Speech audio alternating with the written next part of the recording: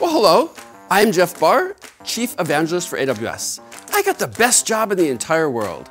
I get to take amazing, complicated topics and then distill them down and then explain and share their amazingness with people like you. Today, I'm going to pull back the curtain and explore AWS hybrid connectivity. Hope you're ready. First, what is hybrid connectivity, also known as a hybrid network?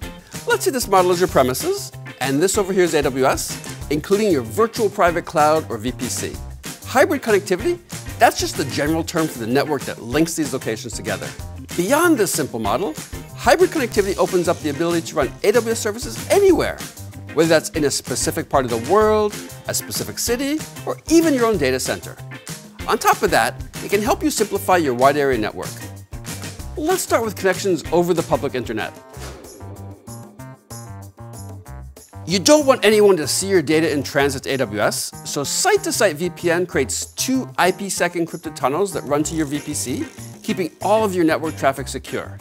However, we all know the public internet is like the Wild West.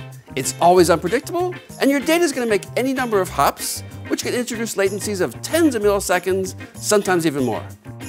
But there is a way to bypass the public internet entirely.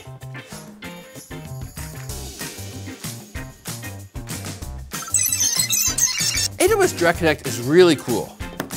It runs a wire from your equipment to our equipment, just like that. And there you go. This provides high-quality connections capable of very low latency and has native MACsec encryption at speeds of 10 or 100 gigabits per second. In other words, very, very fast. If you use Direct Connect at more than one location, you can send data between them over the AWS network using a relatively new feature called Site Link. This makes expanding your network much faster and easier. Okay, your data has now arrived at the AWS network. Right now, that network has 26 regions, 84 availability zones, and over 100 Direct Connect locations all across the globe, and is constantly growing. But even with that reach, there are times where latency or location of data means running your workload in a region isn't quite right for you. In these cases, a simple and effective solution is to reduce the physical distance between your premises and AWS. This brings us to AWS Local Zones. Local zones put AWS services inside a large metro area. Because local zones are so close to users, it makes them a great place to run applications that need single-digit millisecond latency. But we can get even closer. We can bring AWS inside your data center or other location. We do this with the AWS Outpost family of fully managed solutions. Check this out. 1U, 2U, and 42U. At this point, your network is linked to AWS. But what about your wide area network, also referred to as WAN?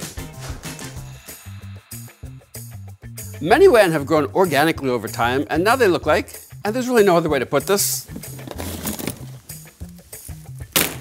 spaghetti.